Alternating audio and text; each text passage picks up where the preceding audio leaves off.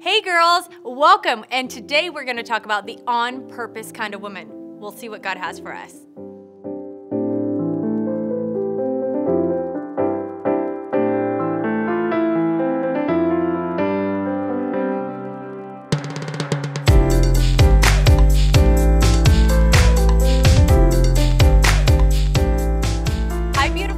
Pastor Jess here. I'm so glad you joined us today. Thank you for tuning in. We believe that Women Rock is a beautiful time for us to get together, learn God's word together, find out what the word of God has to say about us being women. The world is screaming all these different things about who you are and what the world wants you to be. But did you know that God formed you in your mother's womb? That he actually created you to be the woman that you're called to be. And so we're going to dig in today and we're going to find out what God has to say about us, to us, and how we as women can step into all that he has for us. And so we've been going through Proverbs 31. What an incredible, incredible book. But the neatest thing about Proverbs 31 is that it's called the book of wisdom. And I believe that it's really neat that God said in Proverbs 31 that he's going to bring wisdom to us as believers, but he ends the book of wisdom with women. I don't know. I just think we're special in God's heart. I believe that God wants to do something through us and in us, even in the day and age that we're living in. And the neatest thing about this story is it's a mom speaking to her son and telling her son what to look for in a wife. Now, you might be sitting there going, listen, I'm not a wife. I'm single. This doesn't reflect to me, but it really does. Don't stop there. Don't cut me off yet. Because the neatest thing about Christ is that Jesus said that we are the church and that he is God, right? But that also he's saying that we as the church are his bride and that he is our groom. And so that this is a beautiful love story between us and Christ. And he's giving us a reflection of who we are in the body of Christ. So not just as a woman, but as a believer, as a saint of the Most High God. So Proverbs 31:16, let's start there. It says, she considers a field and she buys it. I like that. I like buying good stuff. So from her profit, she plants a vineyard. But not only does she buy something, but she actually plants, and then she has a vineyard, which means she's producing good. But this woman is not just any type of woman. She's an on-purpose kind of woman. What kind of day is in front of you? You know, every time I wake up in the morning and I get going, I have 3 children that are running out the door, and as they're turning into teenagers, they all have different schedules, and none of them drive yet. So guess who it is? It's me. It's my responsibility. And then I have a busy church that we're running. I have family on the side that are in need of things. There's so many things coming at me all the time. And so I have to stop myself. I have to take a moment, and I have to consider what my steps look like for that day. And today is your day. And what you do today matters. Everything that you make a decision about matters. And this woman understood the importance of who she was here on this earth and that she was on mission for the kingdom, but she also considered, and when I think of consider, I think that's a big word. Personally, it means that you are to carefully plan. It means that you are devising a plan, putting it together. You are searching for the best solution. Sometimes we just make quick decisions and then we find ourselves in really bad places. Have you ever been there? I've been there. And those are never fun situations to get yourself out of. And so if we would just slow down for a second and we consider what's in front of us and invite the Holy Spirit to come be a part of what is happening in our world, I, every morning, stop and I just spend some time with the Lord. I kind of think about my day, I think about my week, I think about what's in front of me. I ask the Lord, is this where you want me to be? Is this how you want me to do it? And I invite him into every decision that I make because I know every decision is a reflection of who he is because I carry the Holy Spirit with me everywhere I go. I am not my own, but I am a daughter of the Most High God. And guess what? You're a daughter of the Most High God. That means you are royalty. You carry the kingdom of God everywhere you go. And that is our time and our place to step into what God has for us. And this woman understood this. She considered a field and she planted a vineyard for profit. These are big deals. Everything you put your hand to today is going to profit something. You're going to either profit blessing or a curse. And I believe that God wants you to profit from blessing. That means you got to get God in on the plan. You got to get God in on the details of what's in front of you for your children, for your families, for your jobs, for your school, for whatever conversation you're going to have with somebody. Whatever it is that you're about to step into, bring God into it. My favorite verse that I live by, especially when I was going through so many hard things in life. This verse has been an anchor for me, and it's a very common verse. You may even know it, and you can read it along with me. In Jeremiah 29:11, it says, "For I know the plans that I have for you." Isn't that good news? That God has already laid out our life. He's already thought it through. He already knows where we're going. He already knows what steps we need to take. It says the Lord, that they are plans for good and not for disaster, to give you a future and a hope. When we consider that verse for our lives, that means that we are sowing into good ground. I want to ask you today, what kind of ground are you sowing into? This woman bought the field and she prepared it so that it would produce goodness. What ground are you sowing into? What do you need to be sowing into and actually not putting more of your time and effort into? Is it something that's going to fulfill the plan of God? Is it something that's going to expand the kingdom? Is it something that's building the earth for his name's sake? You see, you are a woman on mission. You might be at home alone. You might be driving your car on your way to work. You might be feeling discouraged today, but I'm here to tell you that you are awesome and that God loves you and that you have been brought to this earth on purpose for such a time as this. And that every plan that is laid out before you, you need to take into consideration with the Holy Spirit and step into every day with God. This woman knew that, and she was ready to produce good fruit out of that.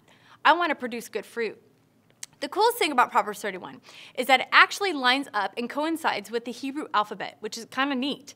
And so in this verse, the letter is Izan. I'm probably totally not even saying that right, but actually the symbol of this letter looks like a sword. I like that because this sword represents a slashing of maybe religious traditions or things that are said about us girls, that we're not good enough at that, or you can't preach, or you can't do this and you can't do that. I believe it's a slashing away of all those mindsets because God has a purpose and a plan for us as women. He didn't create us to just sit by the sidelines and do nothing. He created us to get moving and to do something amazing. He also shows us that we are not afraid, but we are stepping into what he has for us. You see, we are designed for accomplishment. Isn't that good news?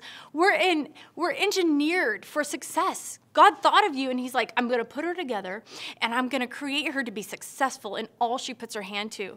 We are endowed with a seed of greatness. That's, wow. That I've got greatness living on the inside of me, absolutely. And we've got to pull that up out of ourselves, step into what God has for us. And this woman in Proverbs 31:16 knew this. And she stepped into what God had for her. There's nothing less than God has for us than greatness. He wants you to succeed. He wants your children to be blessed. He wants you to build the kingdom of God. He wants you to sow into the earth and to bear goodness and love and grace and mercy. You are the ambassador of all these things. I love that. So we have to count the cost. We have to evaluate our circumstances. That sometimes takes a little bit of time and effort. Sometimes we're going to need wisdom from the heaven. We're going to need that download from Christ. Like, what do I do with this? I don't really know where to go with this decision. Do I move in this direction, God, or do I not move in this direction? We have to look to expand what the kingdom needs us to do in our lives. If you're sitting idle at home and you're not active in a local church, or maybe you're not doing something for Christ, I want to challenge you today to start bringing that to your prayer. And saying, what ground, God, can I start sowing into? Can I start building? Can I start putting into your kingdom, God? And out of that, you're going to be blessed. You see, when things don't make sense, God's always on the scene ready to do something new. So Romans 8:28 says, and we know that all things work together for the good of those who love God. That's me. I know that's you. To those who are called according to his purpose. You see, it's not our purpose that we're fulfilling here. It's his purpose through us in our lives that every moment, every decision, we've got to bring him in on. Matthew 13:44 in the Amplified, it says that the kingdom of heaven is like something precious buried in a field. That's kind of different, right? Which a man found and he hid again. And then his joy, he goes and he sells all that he has to buy that field because he knew what was in the ground. He knew that it was life. He knew that it was destiny. He knew that it was the joy of the Lord. He knew that it was grace and mercy. You carry all of this in everything that you do in your life. You see, we've got to consider whether we are fit for the use of the kingdom. And I'm telling you today, you are fit. You've got this, girlfriend. You are a Proverbs 31 woman. You are ready to go. We also need to look at our lives, and we have to see what the effects of what we're producing is. Is it good fruit or is it bad fruit? I want to produce good fruit. What about you? So if something that in your life is producing bad fruit, you've got to adjust that. You've got to bring that before the Lord and ask him totally candidly and with full integrity, God, this is not working out in my life. I'm not doing this well. Can you teach me a new path and a new way to do this the right way? And invite him in to begin to change you from the inside out and be more like him every day. We've got to plant. We've got to sow into. We've got to put into others. We've got to get moving and put our hands to something, because this means that there's going to be improvement. It's going to expand, and it's going to make something beautiful. See, the Proverbs 31 girl leaves her environment better than when she first got there. And I believe that we're called to do that. We are called to build up. We are called to encourage. We are called to be something that others may not see, but God sees in you. And so step into it. Walk in wisdom this week. Do something beyond yourself. Go give to someone. Love someone big. And remember, bring it to the workplace. Bring it to your schools. Bring it into your marriages. Bring it into your parenting. 1 John 4:4 says that you are of God, little children, and you have overcome them, because he who is in you is greater than he that is in the world. So when you want to say, I'm not that girl, I'm here to say, oh, yes, you are. If you ask Jesus to be the Lord and Savior of your life, you are that girl. I know you can do this. Consider a field in verse 16, and she buys it, and from her profit she plants a vineyard. Let's be women that profit and plant. Let's be women that go beyond and that consider what God wants, and that we step into all that he has for us. I love you, girls. I hope you're blessed. If you don't know Jesus Christ as your Lord and Savior today, I don't want to leave this opportunity to give you a chance to know who he is. He loves you very, very much. And all you have to do is pray a prayer and ask him to come and be the Lord and Savior of your life. What you're doing by that is saying, I'm leaving my old man, my sinful nature, everything that was before Christ, gone. And I'm stepping into the kingdom of God, and I'm becoming a daughter of the Most High God. And if you want that today, I'm going to pray this prayer with you. It's very simple. All you got to do is repeat the prayer after me and ask Jesus to come into your heart and be the Lord and Savior of your life. And when we're done, you can go ahead and look at rock.church.com and just say Get to Know God button, and we will connect with you on that level, and we'll send you some material on what to do next. But let's pray together. Say, Dear Father God, I come before you right now. And I ask that you would forgive me for my sins, that you would come into my heart and be the Lord and Savior of my life, that from today I leave my old man behind and I step in to all that you have for me. Holy Spirit, fill me. Teach me from your word. Show me how to be the daughter that you've called me to be. Thank you, Father God. In Jesus' name, amen. Yay! I'm so excited for you. That is the best decision of your life. You are now entered into the kingdom of God. I love you so much. Connect with us on www.rock.church.com, and we'll see you then. God bless you.